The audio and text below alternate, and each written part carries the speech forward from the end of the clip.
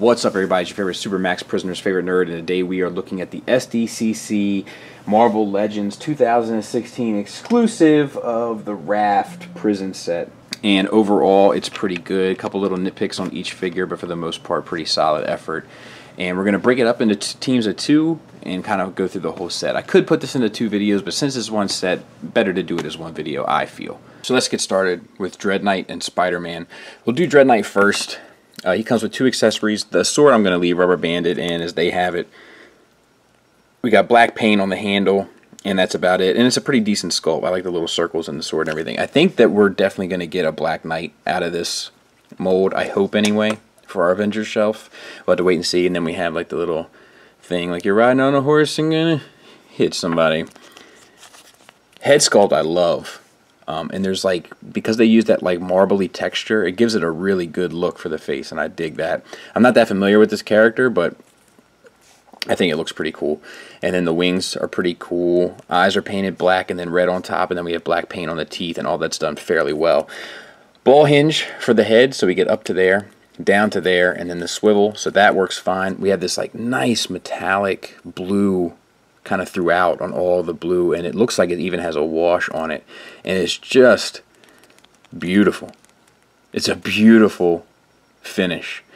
Purple is rather plain, but it's not the worst thing in the world. And then this is a floating piece, and then the pouches are all look like they've been washed and painted, and then you can put his sword in the little holster there, which is also nice. And then the gloves are a floating piece here and here, and that's it. So let's go through, and then this looks like tampered paint to me, this white skull and crossbones, but they look good. So disc hinge shoulders get you out to there, all the way around. I guess this is an accessory too. It's a cape. It doesn't look too bad. We'll get back to it. Bicep swivel, double jointed elbow, wrist swivel, hinge in and out. It's a holding hand. You got two accessories to be held, so I'm okay with that. Same for the other side. We got a waist swivel. That's good. And then we have an ab crunch, one click forward, one click back. We got a pretty serious gap in there. And I don't feel like we've had that serious gap in the same mold before. Like Hobgoblin, I don't remember it being that, but it's definitely there now. Not the biggest deal, but definitely worth pointing out. T-jointed ball joints for hips, not the best. Get you out to there, forward to there, back to there. That works fine. It's just the out to the side that doesn't get you the best. Thigh swivel that's really tight, not as tight as Spider-Man's, which we'll get to in a second. And a double jointed knee, which works well. Calf swivel, so they can have interchangeable boots. I think that's okay now, as we've talked about before. Good wrinkles and stuff in the pants, we've seen that before.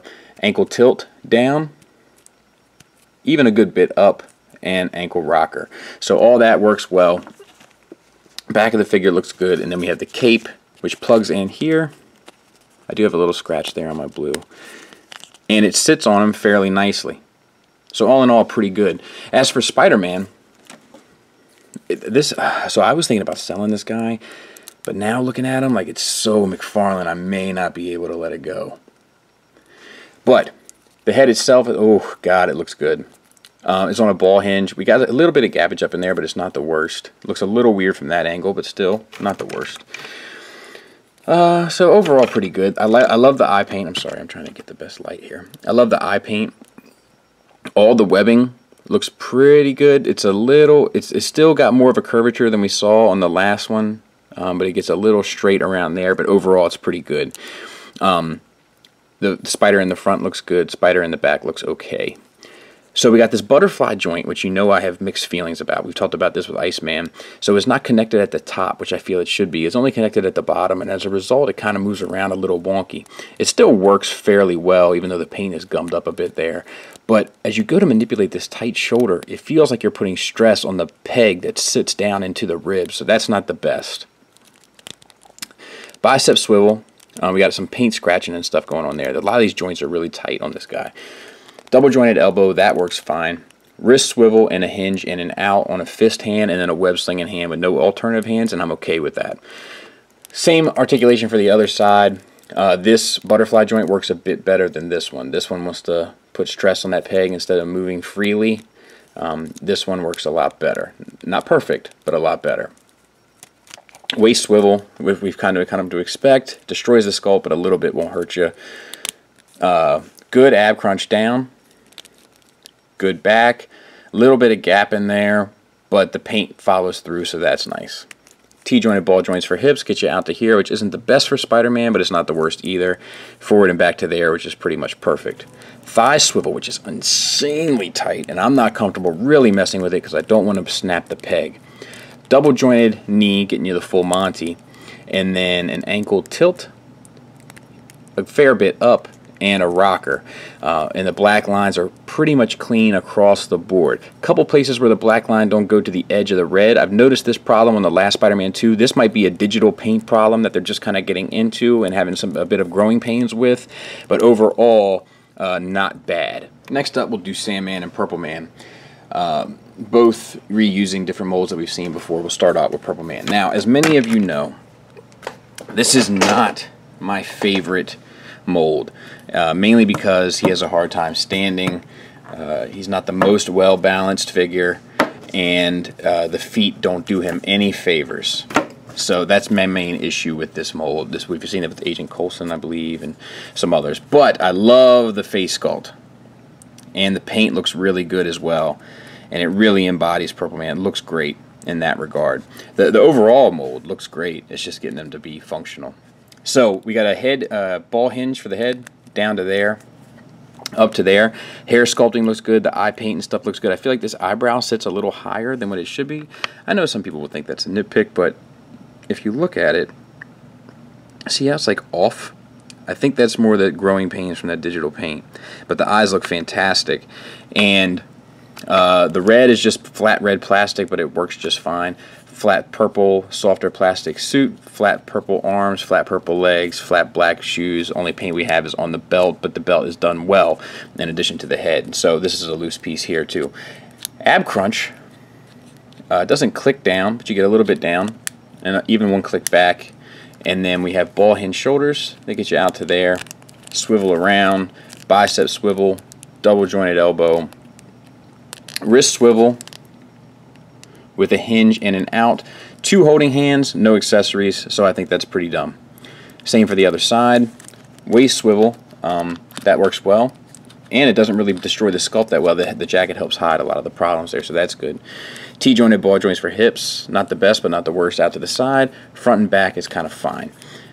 Thigh swivel, so that's fine. Double jointed knee, that works well. Looks silly, but it works. And then we had the pants, the wrinkles and stuff, sculpt-wise, they all look good. Big right there on the leg, which is a bit of a bummer. Big left on the other side.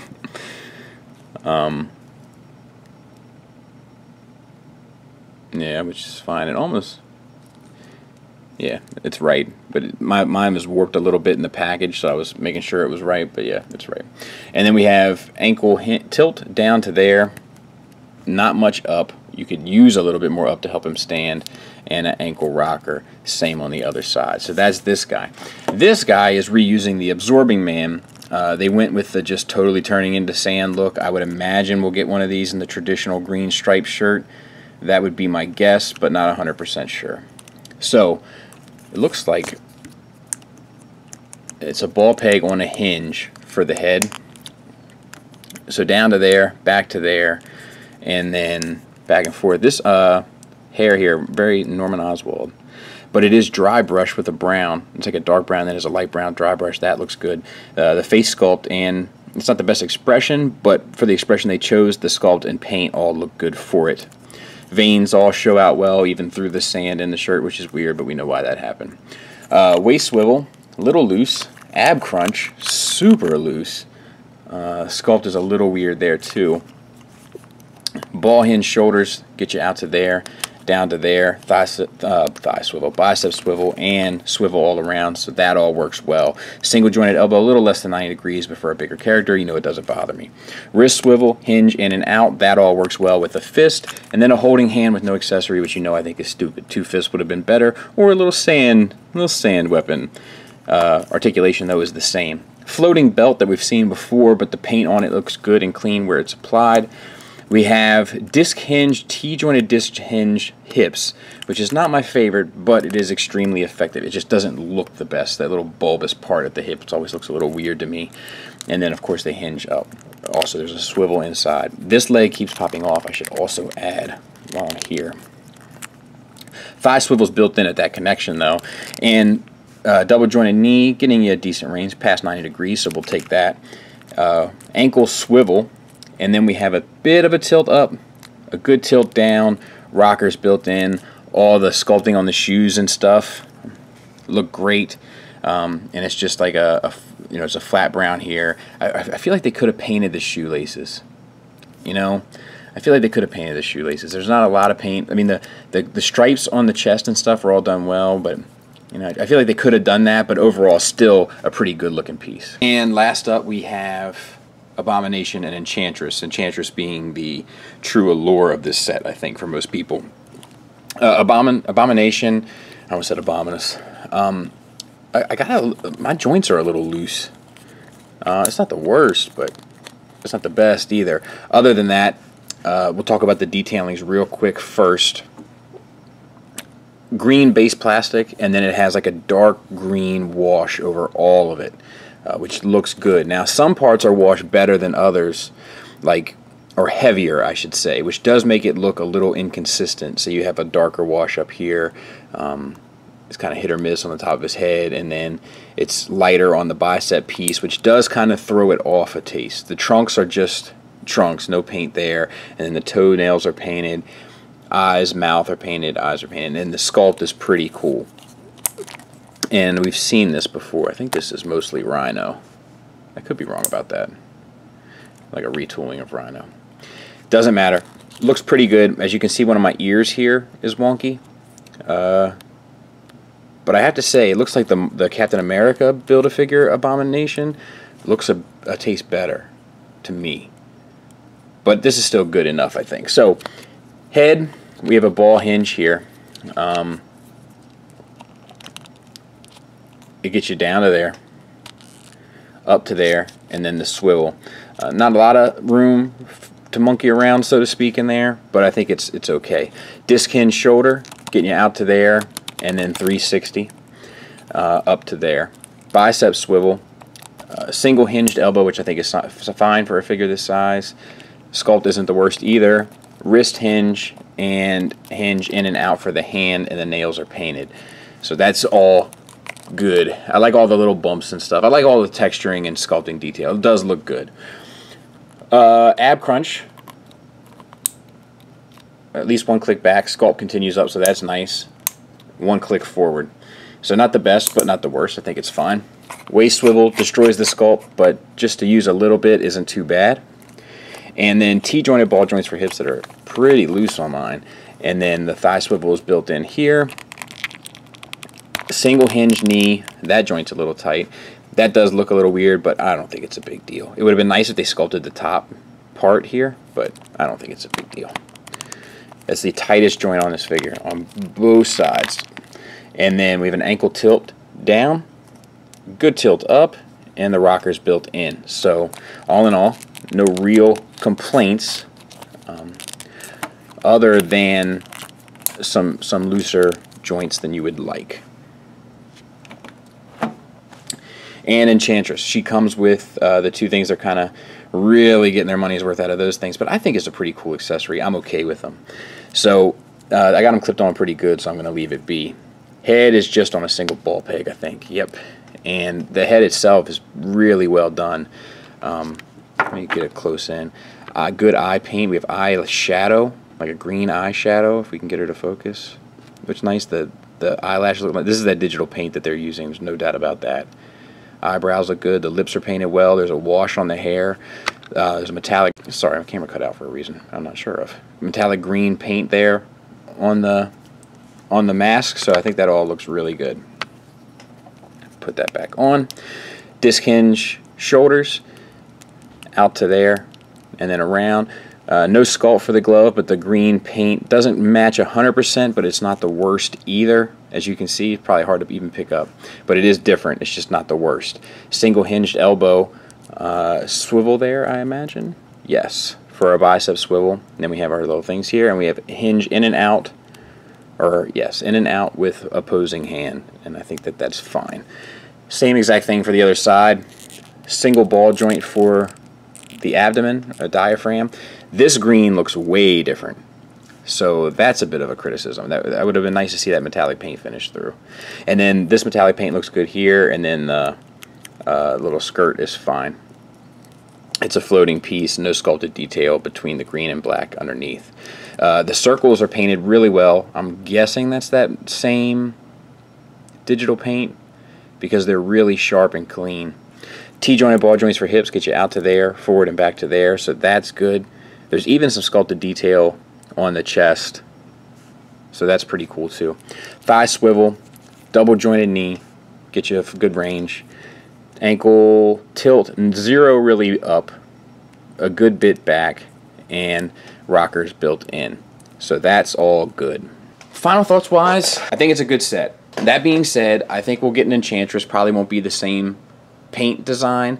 I think, we know we're getting an Abomination, not the same paint design. I would imagine we'll get another Sandman, different paint design. This Spider-Man, I would imagine at some point is coming maybe slightly different paint. I think that the only two you're not going to see in regular retail release is Purple Man, which we might get out of a Netflix wave, just not this design, and I imagine the Dread Knight will never see the light of day. It's a good set. A couple issues, some loose joints kind of around the board, and then some squeaky tight joints kind of around the board, so that's a little weird, not something I'm used to seeing with Legends. The paint overall, for the most part, is a huge improvement, on par with what we've been seeing recently from the line. The articulation is still good. The accessories still make sense. I wish we had a few more accessories, especially for characters with holding hands. I wish there were a few different decisions made. Like I wish that Enchantress had the chrome green, just because it looks so good on her green on her like unitard bit or whatever it is, and stuff like that. But for the most part, it's a really solid set. My only issue is we're probably going to get most of these at retail, so I'm just different paint sculpts or different character designs, but you'll still have a representation of the character. Now, I was able to pick this box set up for $200 shipped. I was on top of it. As soon as it went up for pre-order somewhere, I grabbed it. Can't remember where it was now, but I grabbed it. It wasn't one of my usual retailers or e-tailers. Get out of here. Doesn't matter. But I grabbed it when it went up. I got it for $200, and I'm happy with my purchase. I prefer comic book designs, especially for Purple Man and Enchantress, so I'm good with my purchase. But I think you'll see most of these at regular retail. So if you love these designs, I can highly recommend this set. I wouldn't spend more than $200, $250 tops for it. But if you're not necessarily 100% addicted or need to be with these specific designs on your shelf, I'd say you can probably wait most of them out. I think the only one you might not see is Dread Knight, but that's predicated on nothing. It's just predicated on my experience. And my experiences have been weird recently. For instance, Purple Man almost got me in some serious trouble this week. Let me see the Marvel Legends set you got. Okay, let me show you my Purple Man first. It's the name of a character. But I persevered. At any rate, thanks for listening, thanks for watching. Until next time, take care.